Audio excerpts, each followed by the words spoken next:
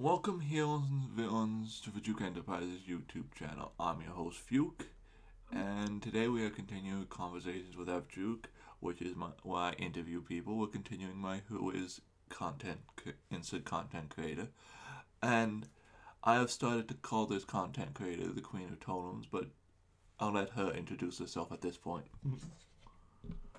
Hi, I'm Rachel. RachyAB on Twitch.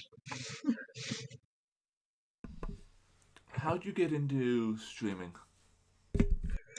It was really my boyfriend had started streaming and it looked kind of fun, so I did a few streams with him, and then I set up my own channel and just went away with it. How'd you come up with your name?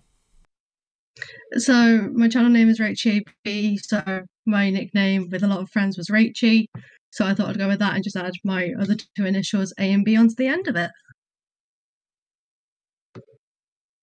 Out of all the streaming sites out there, why choose Twitch? I'd already watched people on Twitch, so I knew the platform quite well. I was a mod for a few people, so I thought it was probably best to stick with what I know instead of trying to learn something new. What type of things do you enjoy streaming?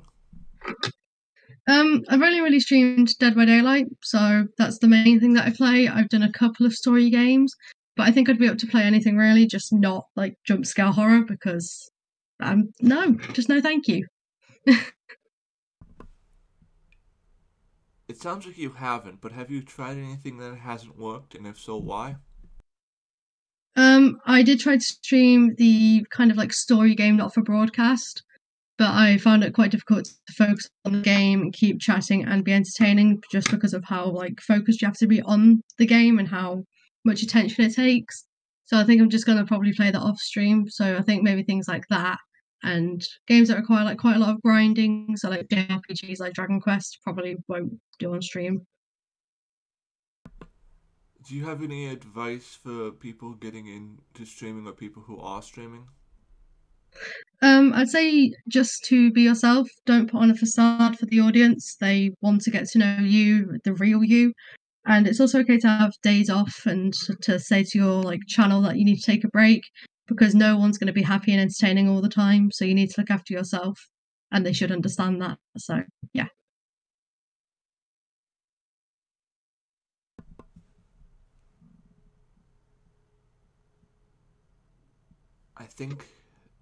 I think I've done all the questions except for do you have anyone to shout out? So do you have anyone to shout out? If I'm correct, and that's the last question. It was the last question, yeah. Steven Apaka, my boyfriend, for getting me to start Twitch and just really being supportive.